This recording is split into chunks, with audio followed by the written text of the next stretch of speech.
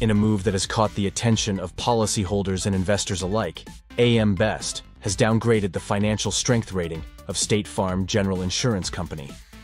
This marks a significant shift from an A excellent rating to a B fair classification, while the long-term issuer credit rating dropped from A excellent to BB+, which is considered fair.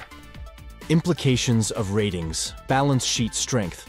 Assessed as weak, the credit ratings issued by AM Best take into account a variety of factors such as balance sheet strength, operating performance, and risk management practices. For State Farm General, the balance sheet strength is now considered weak due to the diminishing policyholder surplus as of December 31, 2023. This has led to a drop in risk-adjusted capitalization, a core focus in Best's capital adequacy ratio evaluation. Operating performance deemed marginal. Apart from balance sheet concerns, the company's operating performance has been classified as marginal. This, along with a neutral business profile and what is deemed an appropriate enterprise risk management strategy, contributes to the revised outlook. Factors leading to downgrade: decline in policyholder surplus. The most salient reason for the downgrade orbits around a noticeable decline in policyholder surplus, which inherently affects the capitalization and balance sheet metrics negatively. Notably, there has been a reported surge in claim severity, particularly impacting umbrella and commercial multi-peril lines. The continuation of the negative outlook on the long-term ICR is instrumental in reflecting the prevailing uncertainty regarding the company's prospects. Ongoing profitability challenges, trending adverse reserve developments from previous accident years, and tough regulatory environments further amplify this uncertainty.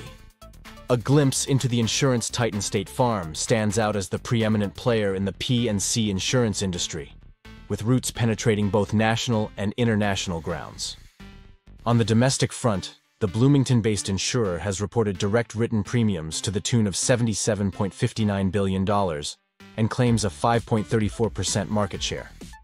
Recent policy adjustments and their implications: no new business, non-renewals, and shift in commercial policy strategy.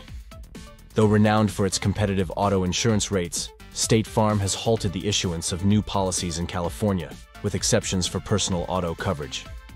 The company attributes the pullback to inflation, reinsurance market challenges, and heightened catastrophe exposure. In a continuation of its strategic reassessment amidst current financial and market pressures, State Farm has recently made headlines by announcing non-renewals of approximately 30,000 home policies. This decision is part of a broader realignment aimed at stabilizing its financial standing and responding to the volatile market conditions affecting the insurance industry. Furthermore, in a move that underscores the company's ongoing evaluation of its product portfolio against performance and market risks, State Farm has declared that it will discontinue selling commercial apartment policies. This marks a significant pivot in its approach to commercial property insurance, impacting around 42,000 existing policyholders who will receive non-renewals notices. These decisions reflect State Farm's adaptive strategies in navigating an increasingly challenging insurance landscape, emphasizing the company's focus on long-term sustainability over immediate market presence. Operating exclusively in the U.S. market, State Farm takes pride in its extensive network of 19,000 agents across the nation, ensuring a robust presence and client service. Will consumers react? State Farm General's management is actively taking corrective actions to stabilize and fortify the balance sheet. However, time will be a crucial factor for these measures to bear positive outcomes in the intermediate term. Whether these efforts will successfully mend investor confidence and preserve customer loyalty remains to be seen. The road ahead. With a clear step toward renewal and stability, State Farm General is on a path that demands rigorous adjustment and strategic finesse. The key lies in addressing the current deficit in risk-adjusted capitalization and navigating California's intricate regulatory terrain. With the news breaking about State Farm General's downgrade, consumers stand at a crossroads. Is this a signal of deeper industry troubles, or merely a hiccup for the insurance giant? The ultimate question looms: will this cause a shift in consumer sentiment?